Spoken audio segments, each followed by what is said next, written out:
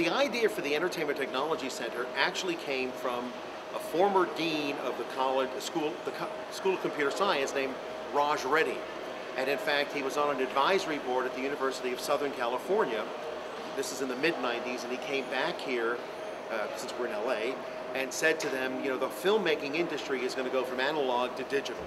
And so you need to focus on the whole digitization of your indigenous art form. But then he came back to Pittsburgh and realized, well, wait, computer science, drama, we have that. And he, sort of as a skunk works, he asked me and another colleague named Scott Stevens to look into it. And this coincided at the same time when an advisory board from drama came back and said, you know, you need to start working in the digital media. And we had a new president at the time named Jerry Cohen, so it was this real convergence. I mean, there was Raj's impetus, there was me in the College of School of Computer Science, Randy Pausch had just come back and was doing Building Virtual Worlds, and you had the Drama Advisory Board saying, hey, you need to do digital work, and you had a new president saying, what am I going to do? You know, how do I make my mark? And bingo, we started the Entertainment Technology Center. They brought Randy and I together. I mean, there is a great deal of stasis. In other words, this is the way it's been done, this is the way we do things, and as with any existing structure, it has its own power plants, you know, and that, well, gee, I'm in charge of this committee, I'm in charge of that committee, and you end up with essentially a moribund structure, when the fact of the matter is the only constant is change. I mean, we're looking at technology change, you know, every year practically, and yet we have existing structures in academia that haven't changed in 100 years. I mean, the disconnect, you need people to say this is unacceptable nowadays. That's me. It is still the case in the Entertainment Technology Center that most of the students are aspiring gamers. All right, they want to wind up in the game industry, although one of the reasons we call it the Entertainment Technology Center rather than the Video Game Center is because I don't want to just teach video games.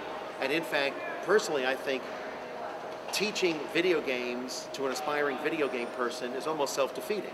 It's like you want them to see and experience everything else, because for the most part they know the games. That's why we have young people who are interested in location-based entertainment, theme parks. We have a number who are interested in edutainment. We have a large number who are interested in serious games, right? The use of games for everything from, you know, health to simulation, things of that nature. We also have a fair number of students who are interested in the mechanical end, in other words, mechanical engineering, interactive animatronic robots. I mean, it's funny because Carnegie Mellon is the largest robotics school, but they're building robots to like go to Mars. We're building robots so a child can laugh. The whole dynamic of interdisciplinary is something that needs semantical distinction. I've had and heard of many places that say we're interdisciplinary. We want our students to go take a class in computer science. We want our students to take an art class. I don't consider that interdisciplinary. The distinction that we have in the ETC is that our faculty is ETC faculty. The ETC faculty are comprised of computer scientists, of artists, of 2D art specialists, 3D artists, of dramatists, of literary people, of mechanical engineers, and we all live together. That's a very different dynamic, all right? Because the other way, it's really a smorgasbord. It's like saying, oh yes, I'm a globalist, I will eat at a Thai restaurant once a month. Sorry, that doesn't qualify you. And I think that it's very important that we are living and breaking bread together. That at a faculty meeting, the computer science faculty member is talking about this student, and so is the art professor talking about this student, and with tangible experience from what that student has been working on in a real-world project for a real-world client who is expecting some sort of working prototype / deliverable as a result. That's the unique thing. And so when I see that, then I'm like, okay, you're serious about interdisciplinary.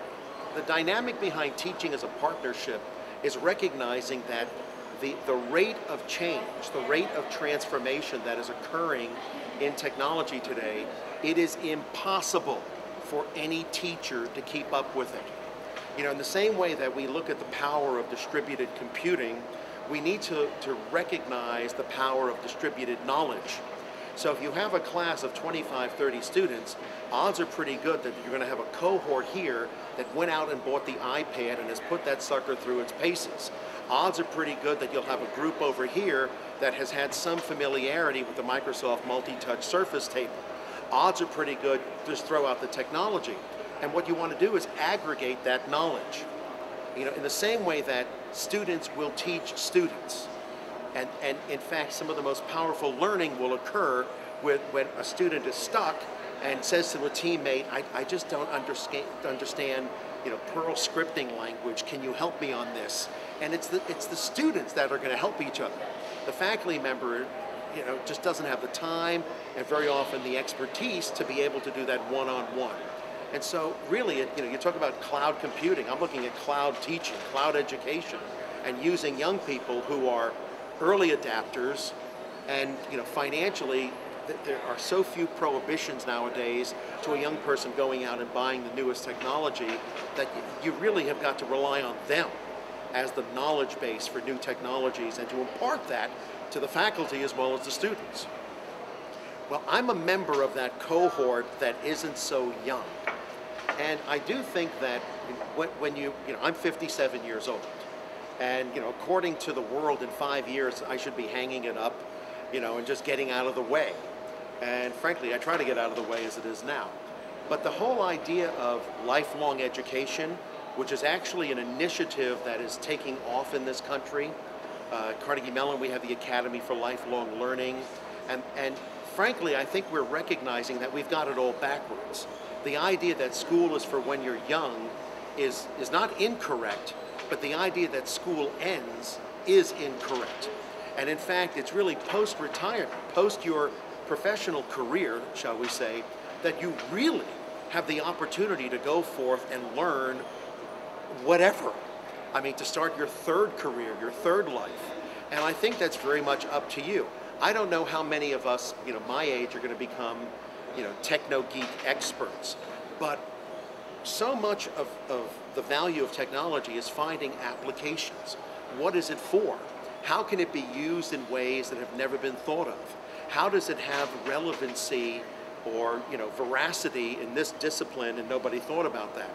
That's where the senior citizen, the one who's been around, the one who has seen things, is able to make the connections. Now, granted, there will be wisdom in the same way that you have, you know, business volunteers for the arts. Oh, I've done this for 40 years, let me tell you.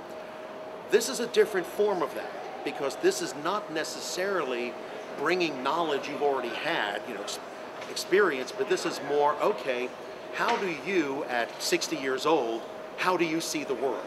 And how can you see the world using this technology? That is a force we have not yet tapped.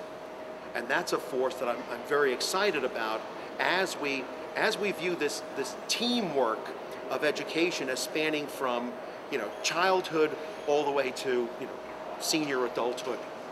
You know, my standard line is, this is the University of Earth, and our job is to figure out a major before we graduate. And I think for so many of us who have, you know, gone and been here for a number of decades, I'm still trying to find out what is I think I know what my major is. I'm trying to figure out my minors at this point. And I'm hoping to get a couple of minors before I graduate.